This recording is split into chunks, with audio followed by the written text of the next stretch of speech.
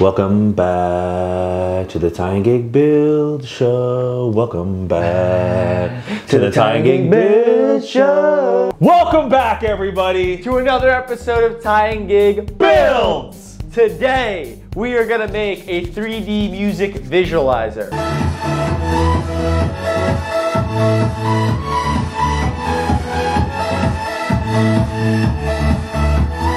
As you can see, when I do a little clap there, the visualizer goes right with it. We're gonna show a couple demos at the end, but right now we're gonna get into the code and how we did this. We actually made this 3D cube in a previous video. You can link that if you wanna see it, but today we're gonna go through how we made it into a music visualizer. This thing is awesome.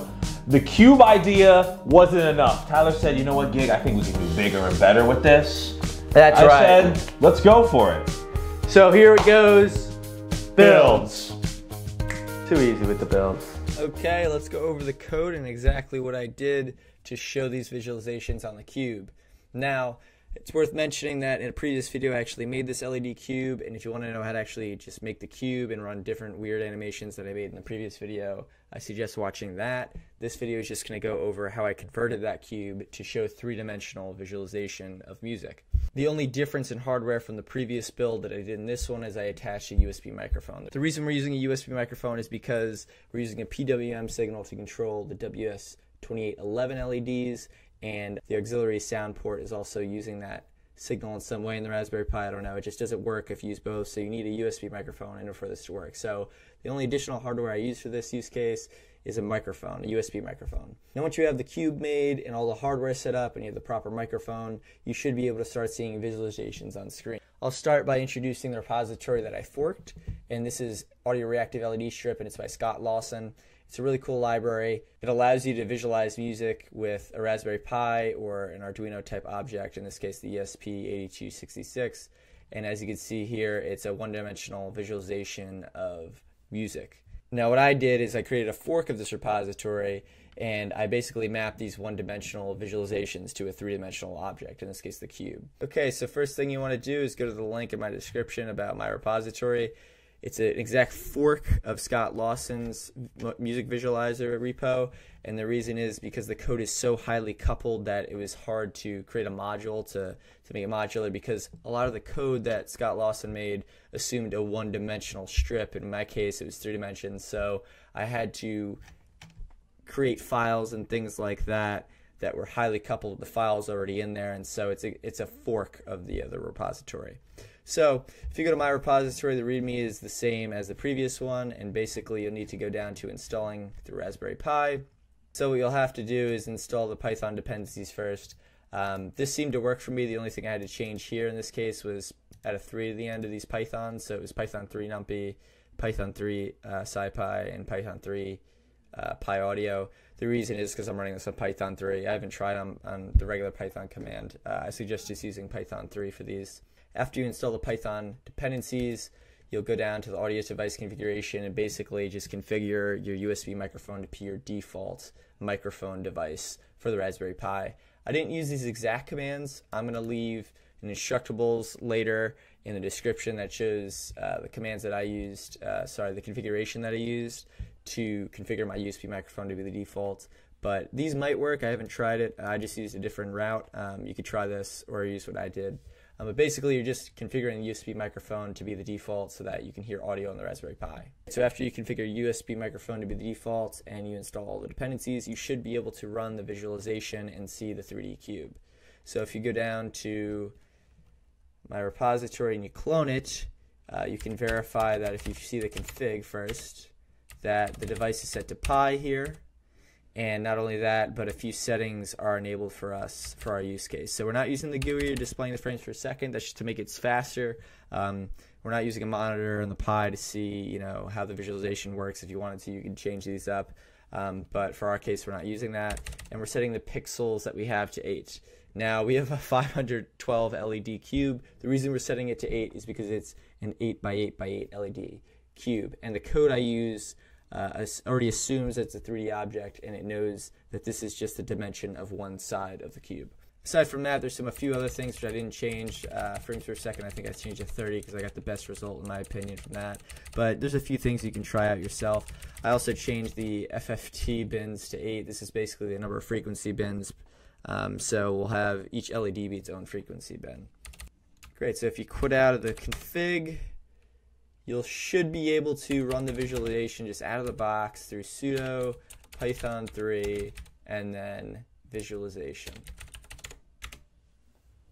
Awesome. So now you should see a few animation on screen that reacts to sound on the 3D object, which is great. Let's go into the code and see exactly what I did and the other animations I made to show audio visualization. So the first thing you'll notice is that this is an exact copy of fork, like I said, of Scott Lawson's directory. So everything's exactly the same as his. The only difference is I added this folder Pi Animations. Pi Animations has a bunch of different animations that relate to 3D objects and 2D as well, with the square and square wave. But it has a bunch of 3D animations that dictate the three-dimensional visualization that we're going to see on the cube itself. Let's start off with the visualization file, which is what Scott Lawson suggests running from the beginning. And if you run this, you'll see that basically, if we're the main file, which it will be in this case if we're running the visualization, you'll see that if we're using the config, it does something. We can ignore that because we're not doing that. But if it always runs LED update and then microphone start stream, microphone update. So basically it updates the LEDs and then it starts streaming this microphone update function. The microphone update function is within this file, and basically you can see it takes an audio sample at a certain point and it has basically data related to the audio that's coming through the microphone. And it does a bunch of manipulation and Fourier transforms and other weird stuff that I'm not familiar with, but at the end of the day what it runs is output equals visualization effect of this, and then sets the pixels to the output. After it sets the pixels to the output, it updates the LEDs. So if we go to the LED file, which is this contains this LED object with the update function, you'll see that update actually updates based on the device. So in this case, if it's a Pi, it runs this function. And for Pi, it does a bunch of manipulation, again, bitwise manipulation to set the proper RGB values that it's going to send to the NeoPixel library. And then after that, it calls this thing Pi Animation Draw Points. This is where the magic happens, and this is where the animation happens. So what I added is, I added a few animations in Pi Animations. I set the Pi animation, and then in the update function, I call the Pi animation, I draw the points, and I set a few parameters. Now let's go to one example. So let's go to Cube Pulse. Each one of these animations is the same function signature and draw points. It has the strip coming in, the RGB array, the number of the LEDs, previous pixels, which I'm currently not using but might in the future, so I'm going to keep those for now. And then we're using RGB max. Strip is the NeoPixel object that is used to set with the proper LED values, RGB values, to set the colors on the strip. The RGB array is an array of 8 entries. Each entry represents the frequency bucket and has a value which represents what the LED color should be for that frequency bucket. The number of LEDs is simply the number of LEDs, in this case 8. P and P previous pixels, don't worry about it for now. And RGB max is the theoretical maximum value that a single entry in RGB array could be. So each one of these draw points functions within all of these animations does the same structure. And what it does is it loops through the entire 512 LEDs and it creates a mapping of what that index for that single one-dimensional point represents in that three-dimensional cube.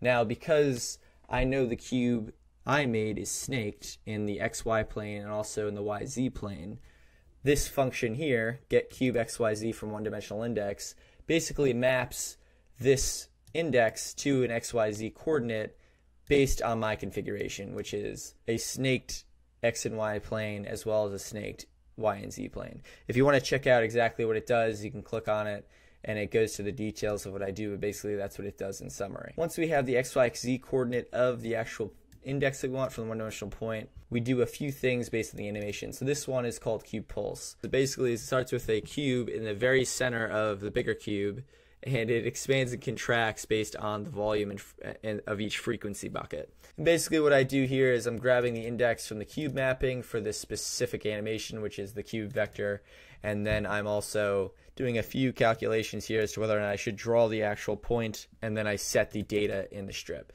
Now this is the same format for all of these. So once you're familiar with all these animations, you can kind of look through the helper functions that I made.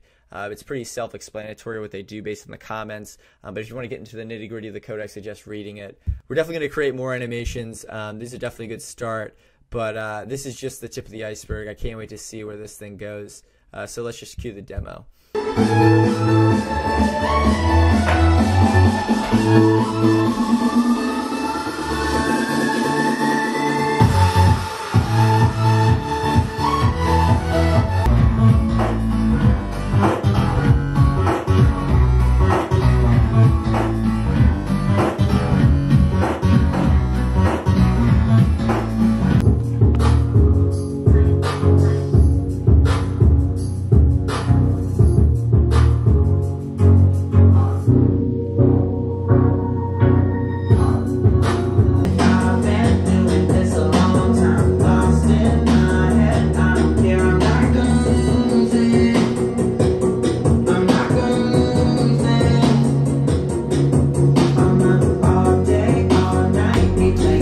All right, guys, as you can see, this cube came out awesome. It's going pretty well with the voices and everything. Don't forget to check out Instagram. We're gonna have some Christmas themes coming up with this cube. A little bit of surprises there for you. We really appreciate the support. Don't forget to like, comment, subscribe, and the possibilities are honestly endless with this. There's so many things you could do. Like, let me bring my bud Tyler in here. The possibilities are endless. Just think to yourself, you're watching two people talk in front of a cube. Build.